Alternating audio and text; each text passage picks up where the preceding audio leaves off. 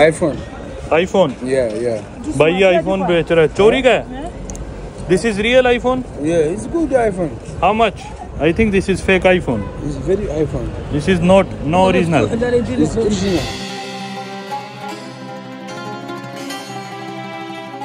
दोस्तों एक नई दिन में स्वागत है आपका। नौदीबू मोरिटानिया से होटल से जस्ट ही बाहर निकला हूँ, कुछ खाऊंगा और उसके बाद एक सिम कार्ड की मेरे को सख्त ज़रूरत है। परेशान हो गया हूँ भाई मैं इस देश में, सच बताऊँ ना तो बहुत ही चैलेंजिंग देश है यार ये। कोई भी इंग्लिश का एक शब्द तक नहीं बोलता। मेरा होटल तो आपने देखा कितना अच्छा है, वहाँ भी कोई इंग्लिश नहीं बोल रहा। मतलब 1-2 घंटे ख़राब कर दिए मेरे। और जो वो अरेबिक बोल रहे हैं वो गूगल ट्रांसलेट में ट्रांसलेट भी नहीं हो रही, हसनी अरेबिक। तो बात हो ही नहीं पा रही, कुछ भी समझ में नहीं आने लग रहा, कुछ भी। बस अच्छी चीज़ ये है, पड़ोस में ये रेस्टोरेंट है, इसका खाना अच्छा है जिधर मैं रुका हुआ हूँ। वैसे तो इधर का बेस्ट रेस्टोरेंट है, पर इतनी मक्खी आ रही है इधर भी, बार बार खाने पे उड़ानी पड़ रही है। इस देश में वीडियो बनाना बहुत मुश्किल है, जैसा पिछली वीडियो मैंने आपको बताई दी। और बहुत ही ज़्यादा ना रिलीजियस देश है। ऑफिशियल रिलीजन है इनका सुन्नी इस्लाम है और पूरी पॉपुलेशन ही मुस्लिम है, सुन्नी। अभी भी ना इनका प्रेयर का टाइम है तो सारे प्रे करने लग रहे हैं। कल जब मैं बॉर्डर से क्रॉस करके आ रहा था गाड़ी, आपने देखा मेरा ड्राइवर रेगिस्तान के बीचों बीच गाड़ी रोक के प्रे करने लग गए और बाकी सवारी भी। रेस्टोरेंट में एक अच्छी चीज़ हुई, एक आदमी मिले नीदरलैंड के, वो इंग्लिश बोल रहे थे और वो एक इंडियन को जानते हैं यहाँ पे। उन इंडियन से मैंने फ़ोन पे बात करी, पटना से थे, बिहार से। काफ़ी स्वीट लगे उनसे बात करी ना, तो काफ़ी अच्छा लगा। फाइनली किसी ने तो ज़बान बोली। सारी चीज़ों की हालत ना यहाँ पे बिल्कुल ही पुरानी खस्ता, एकदम कबाड़ टाइप की है। यूँ मान लो ये यूरोप का डंपिंग यार्ड है एक तरह से। यूरोप की सारी पुरानी गाड़ियाँ वगैरह सारी चीज़ यहाँ पे चलाई जाती है, बिल्कुल पुरानी पुरानी मर्सिडीज बेंज वगैरह दिखेंगी अपने को आगे। वर्ल्ड की one of the least densely populated countries है मोरिटानिया, और साथ ही साथ वर्ल्ड की one of the least visited countries भी है। 90% से ज़्यादा ये पूरा देश रेगिस्तान है। और ये देखो ऐसे ऐसे नज़ारे दिखते हैं सड़क पे,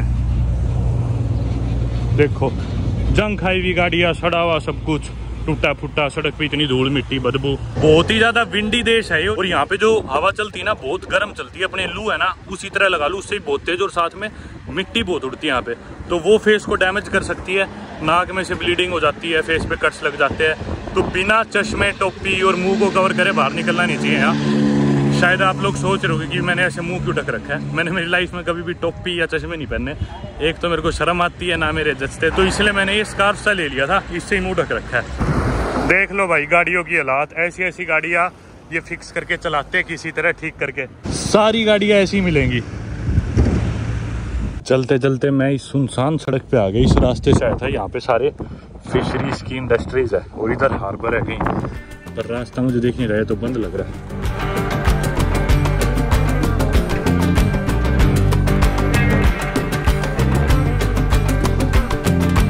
ये ग्राउंड सा है भाई जिधर बच्चे फुटबॉल खेलने लग रहे हैं। देखना एक तो बहुत ही अनइवन है और 3-4 मैच लग रहे हैं, जैसे अपने क्रिकेट खेलते वैसे यहाँ फुटबॉल का रिवाज लग रहा है मेरे को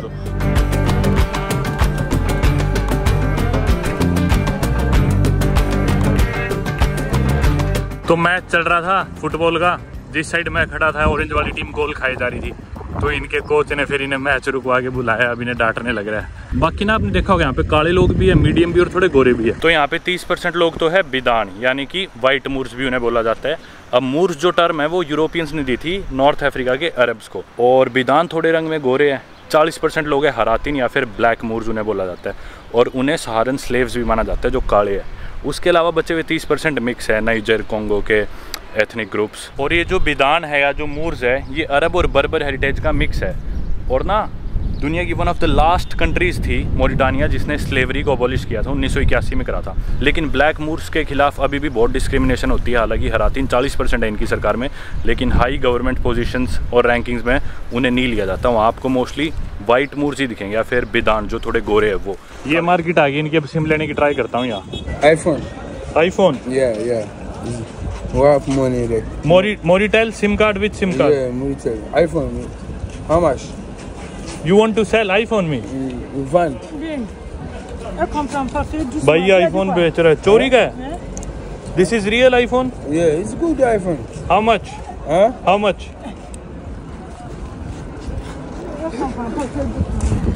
SIM card. This is fake iPhone. Yeah. I think this is fake iPhone. It's very iPhone. This is no original. It's original. No, this is no original. SIM card. SIM card. مفتوح. नकली iPhone बेच रहा है भाई तू, नकली है ये। No I think this चोरी का, you steel this iPhone. Fake iPhone, this is fake, this is not real iPhone. नकली आईफोन बेच रहा था भाई ये मेरे को, नकली आईफोन चोरी का। भाई 500 का बेचा है उसने मेरे को सिम कार्ड, इसमें क्रेडिट वगैरह कुछ नहीं है। इंडिया क्यों लगा लो, 1100 रुपये का सिर्फ सिम कार्ड है। और इसमें भरोसा नहीं है, चलेगा ही नहीं चलेगा, कोई गारंटी नहीं है, हिट एंड ट्राई है। अब की बार अच्छी चीज़ क्या करी, मैं दूसरा फ़ोन ले आया साथ में, सैमसंग S23, क्योंकि मेरे फ़ोन में फ़िजिकल सिम डलता नहीं है। आईफोन आप सबको बताइए अमेरिकन मॉडल है, सिर्फ ई सिम डलता है, और ऐसे देशों में ई सिम मिलते नहीं। अच्छी बात यह है कि नेटवर्क आ गया, यानी कि सिम काम तो कर रहा है। अभी से मेरे को रिचार्ज कराना है, वो पता नहीं कितने का होगा, कोई भाषा भी नहीं बोलता, बहुत कंफ्यूजिंग यार। इधर सारी ही टेलीकॉम की दुकान है, देखो भाई कितनी सारी टेलीकॉम। पीछे भाई इनकी मार्केट देख सकते हो आप, इस मार्केट में चला गया था मैं, बिल्कुल करोल बाग की गफार मार्केट टाइप थी। अंदर एक दो भाई मिली, उन्होंने मदद करी मेरा रिचार्ज करने में, बहुत मदद करी यार। अंदर ले गया, पर भरोसे के थे, रिचार्ज कर दिया उन्होंने मेरा 200 का, 200 हो गया।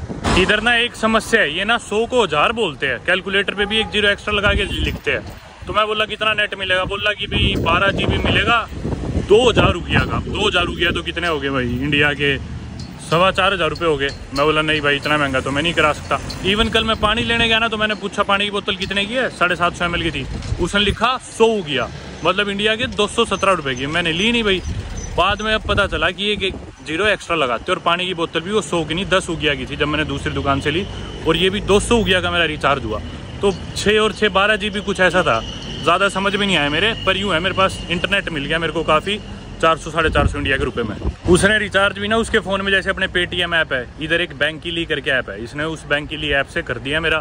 एक्स्ट्रा पैसे भी नहीं लिए, 200 के 200 ही लिए, फिर मैंने ऊपर से एक्स्ट्रा टिप दे दी। बहुत मदद करी थी क्योंकि यार उन्होंने मेरी। और जिस अंकल से मैंने सिम कार्ड लिया था ना, वो दुकान के बाहर के टच सिम रख के बैठा था, बोला मैं लेके आता हूँ। सिम कार्ड था नहीं, अटैची में कुछ सामान था, मेरे को बोला अटैची पे हाथ रखियो मैं आता हूँ। और इतने में वो साथ ही में एक आदमी था, वो नकली आईफोन बेचने लग रहा था। कोई एंड्रॉइड फ़ोन था, उस पर नकली जो सेटिंग नहीं कर देते आईफोन के, कैमरे लगा दिए और अंदर उसमें सॉफ्टवेयर डाल दिया, इंटरफेस ऐसे लगे कि आईफोन का है। पर साफ पता चल ही रहा था मैं तो आईफोन यूज़र हूँ कि नकली है।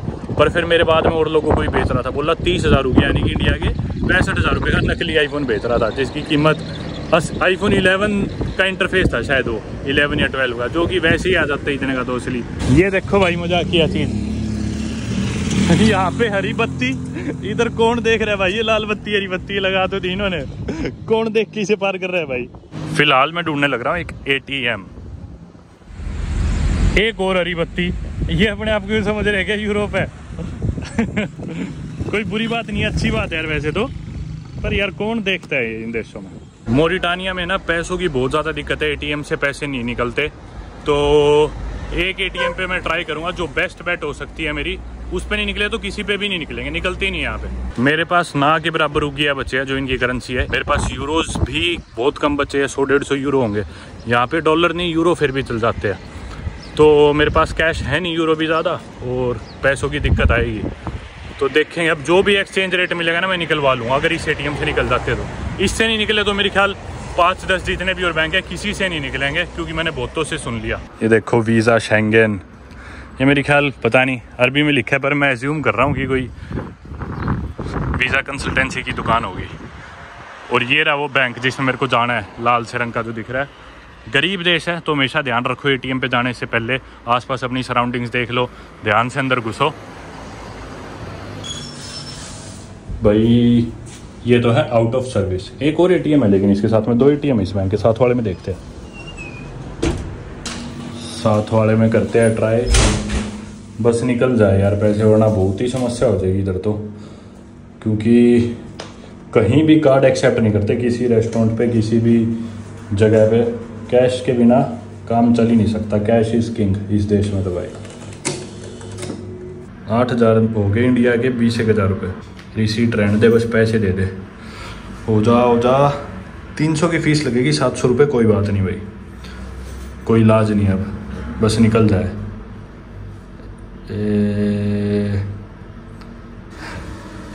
भाई शायद नहीं कर रहे हैं,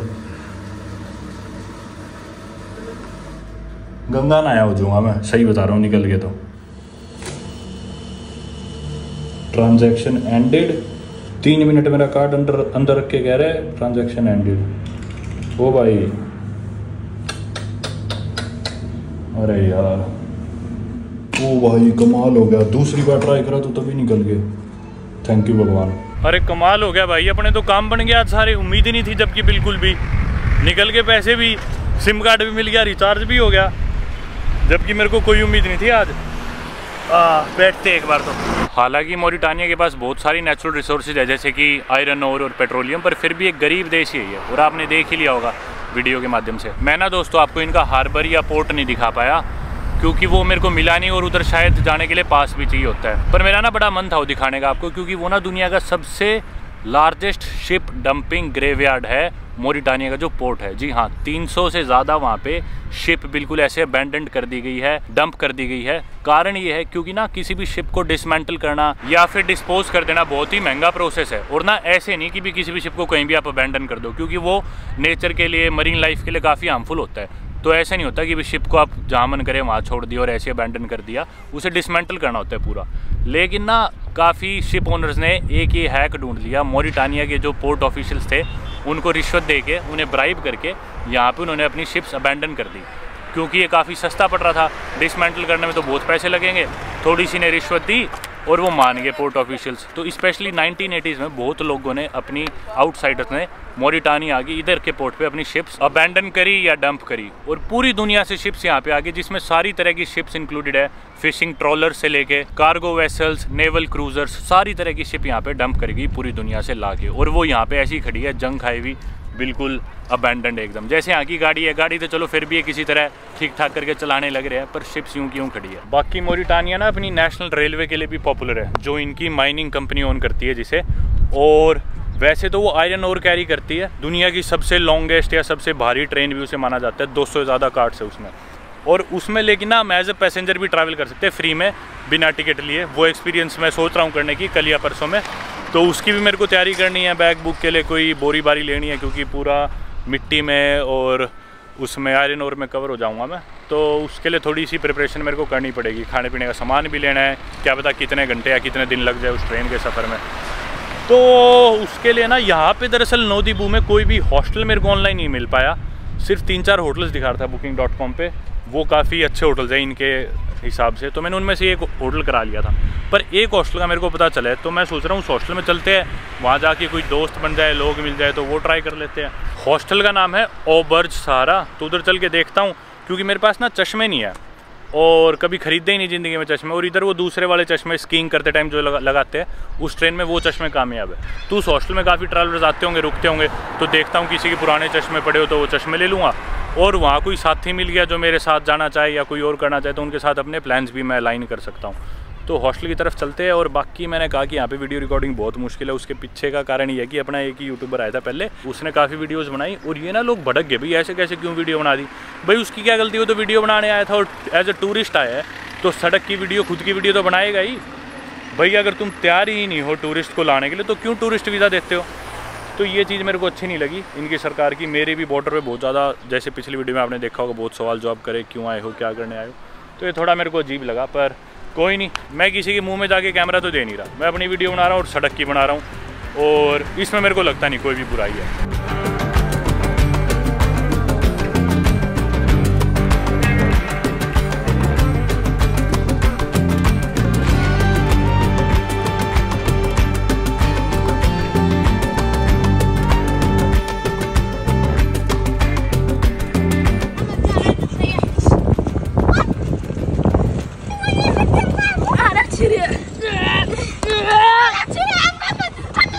ओ भाई कैसी झुगियों में जाके है ये, मिल तो गया पर फाइनली मेरे को, बाहर बिल्कुल झुगिया।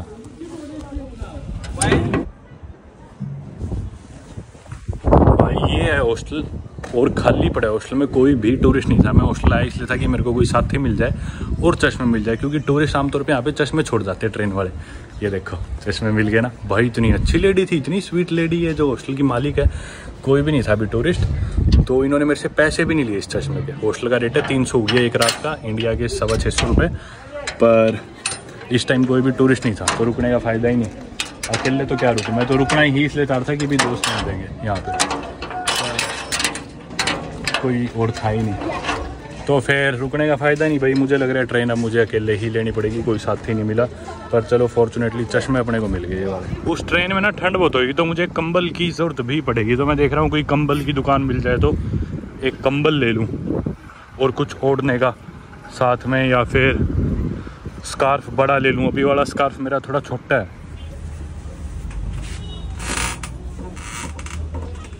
शुक्रान, ये ले लिया भाई कंबल आपा ने इस दुकान से। अभी मैं बताता हूँ कहानी इसकी क्या हुआ। ये अंकल थे काफ़ी मददगार।